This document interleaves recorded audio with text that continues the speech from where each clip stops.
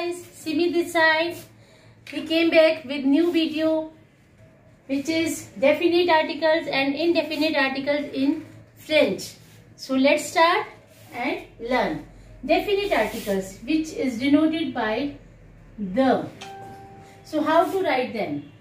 There are 4 ways to write them: le, la, le and l'apostrophe. Le is used with masculine. Suppose we are writing here le livre. Livre means book.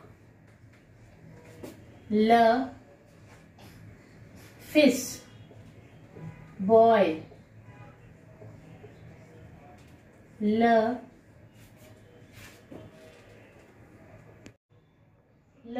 chien means it is chien means dog. When we write in English the dog, here we write le chien. Le, then we use la. La is used with the singular and feminine. We will see here how to write it. La. La fille. Fille means girl. La fille, the girl. Right? La chien. Sorry, la chat. Chat means cat.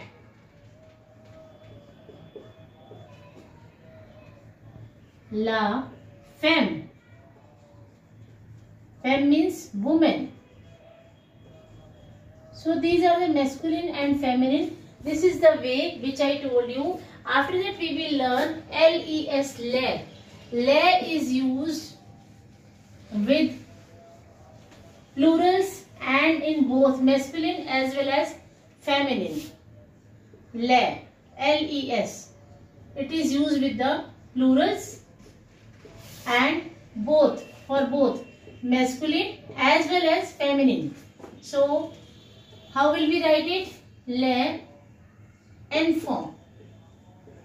Then les chaises. Chaise means chairs, chaises. Then les tables. Table means tables.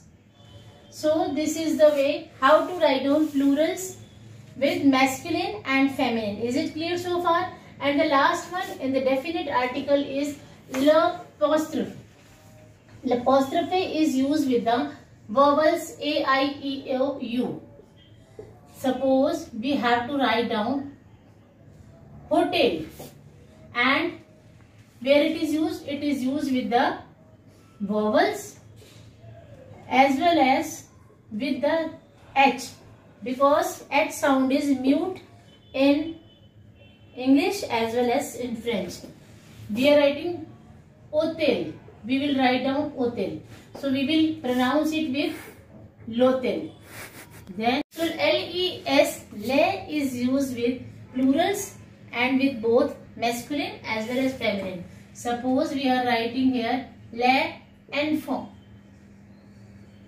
and le, you can write here the word chaise. Chaises means chairs. Le table, tables. So these are all plurals and it is used with both masculine as the feminine. And the last one in the definite articles is l'apostrophe. L'apostrophe is used with vowels and with H. And l'apostrophe is used with vowels and with the sound of H, because H is mute in French. Suppose we are writing here l'ami. This is the vowel, that's why we have written here apostrophe. Then l'ami, after that you can write here hôpital. You will speak like l'hôpital. L'hôtel. L'hôtel means hotel. And l'épaule is shoulder. So where you will see the vowels as well as you will hear the sound of H, you will write down l'apostrophe. Now we will do indefinite articles. So these are indefinite articles which are used in French language. we can say we are using here a. So how to write it?